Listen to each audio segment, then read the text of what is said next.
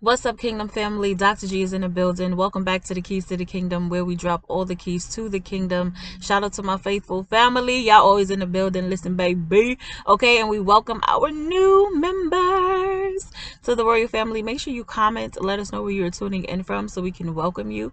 Okay, thank you for being here with us. Super grateful to have you on the journey, okay?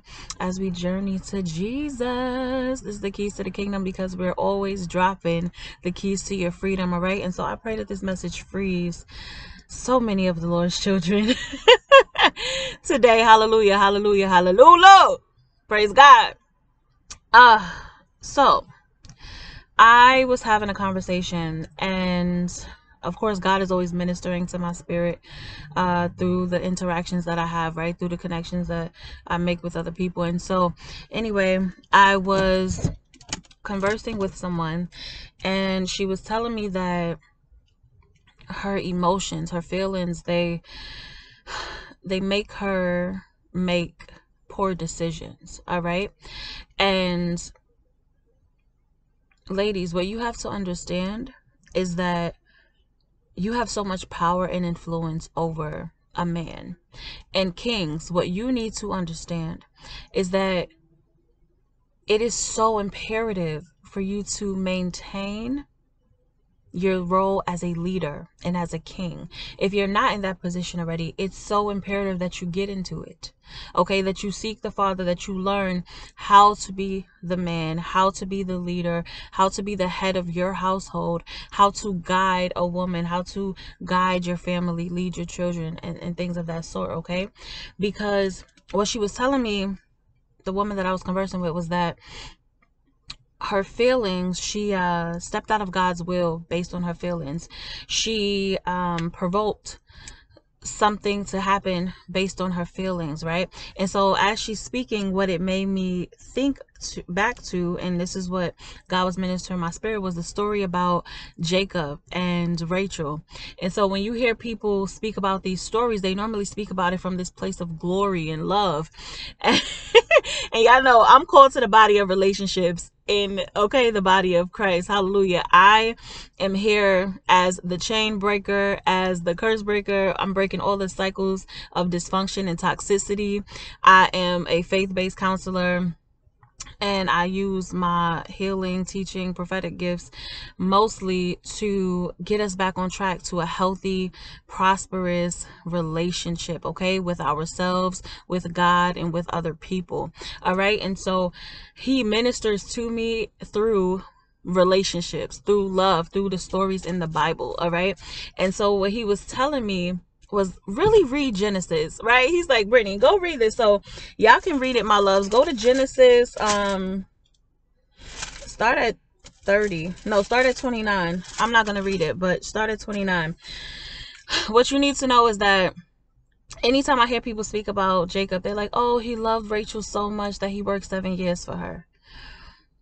Okay, that's true, but understand this. When you really read these scriptures, Jacob first had to, he thought he was deceived. He thought he was going to be able to just marry Rachel, but the firstborn had to be honored.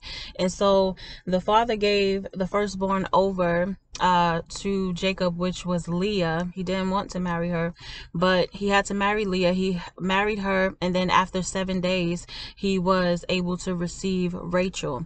And he loved Rachel more, but Leah felt that disconnect. She felt that Jacob loved Rachel more. And so Leah was like, I need to have Jacob's baby, because this is going to make him fall in love with me even more. And so he went in her and got her pregnant. And so they had children. And then her maid, Leah had a maid, and she said, here, sleep with my maid and give me more children. So they had more children. Jacob slept with, based on what Leah told him to do, Jacob slept with her maid and they had more children. Okay. This is probably where we get surrogates from in this earthly realm, right? Okay, because it's all in the Bible, everything that we see in this world. But anyway, then Rachel is now barren, and she's becoming envious and jealous that Leah's having all of these children with Jacob, and she's like, but I want to have kids too, okay, by this person that loves me so much, and I love him as well. And so she says, I'm going to give my maid, because they both had maids, bourgeois, okay, they had maids, they had servants.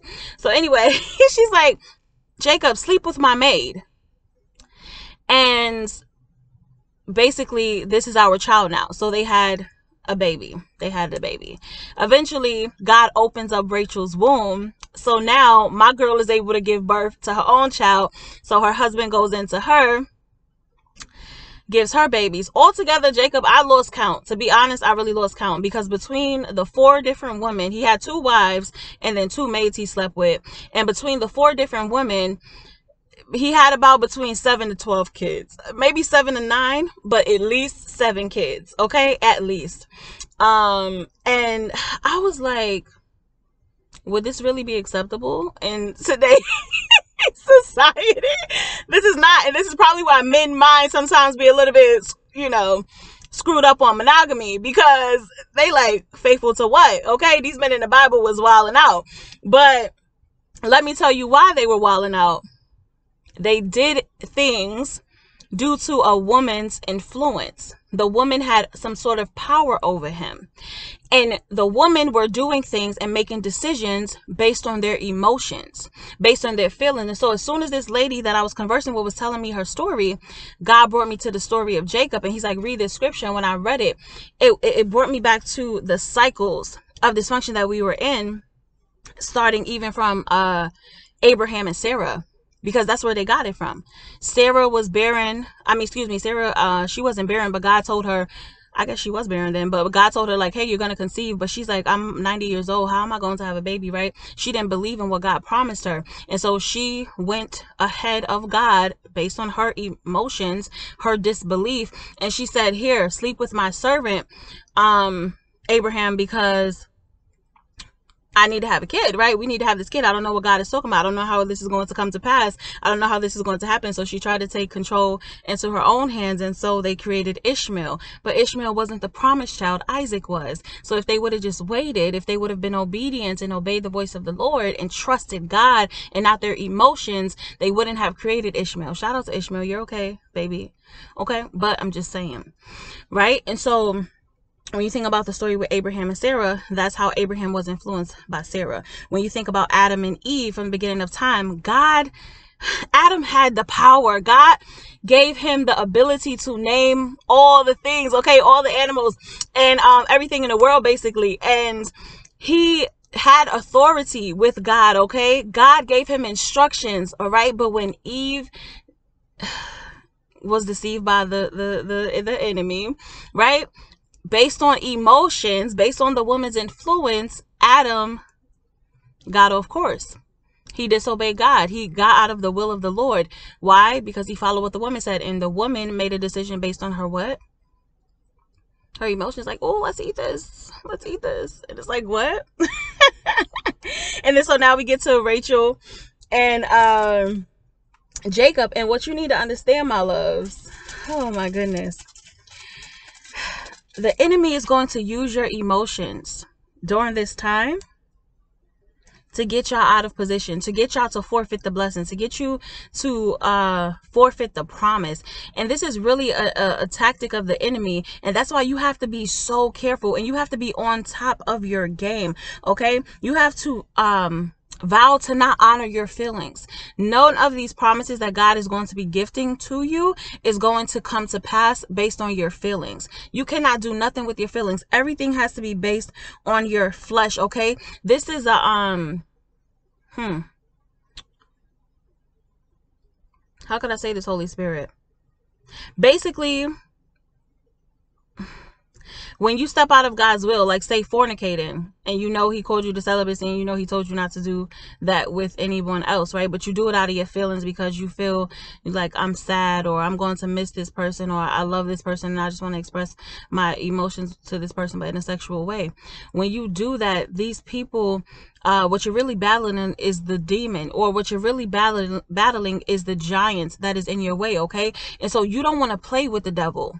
You don't want to play with the devil. You want to stop the enemy in his tracks. You want to let the enemy know, know that he has no open access to you, that he cannot come to you with the same nonsense that he's been coming to you year after year after year. He's been using your emotions to come against you for so many years, okay? To make you make poor decisions for so many years. And it is time for you to defeat Goliath. It is time for you to defeat Baal. It is time for you to live above your emotions.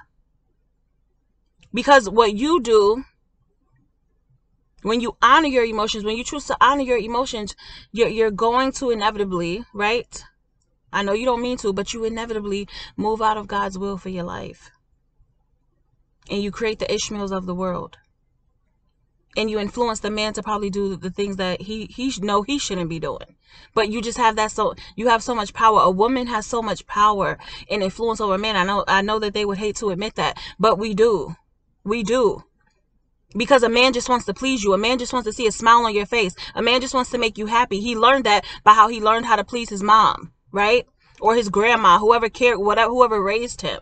Okay, so men grow up knowing how to, some of them, not all, but most of them grow up knowing how to have a regard for a woman. But women, especially with this whole feminism and woman empowerment and, we on top of the world and we could do the job better than the man and all this other stuff that we got going on right now, it's out of order. It's out of order, and so we need to bring it back. We need to bring it back where the man is the head of the household, where the man is the leader, where the man knows his power and authority and he's walking that out. And he's not being influenced or bamboozled by the woman anymore. And the woman is not making decisions based on her feelings. Because if you're going to be a helpmeet to that man, then you need to be sober-minded. You need to make decisions with wisdom. You need to seek wise counsel before you make any move pertaining to the kingdom of God. Do y'all understand, family?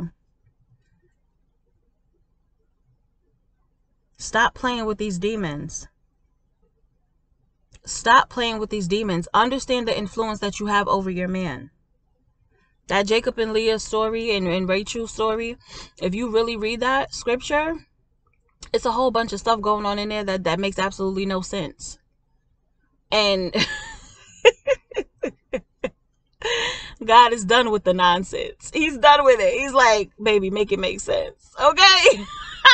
So I'm here trying to make it make sense for you all. It makes no sense.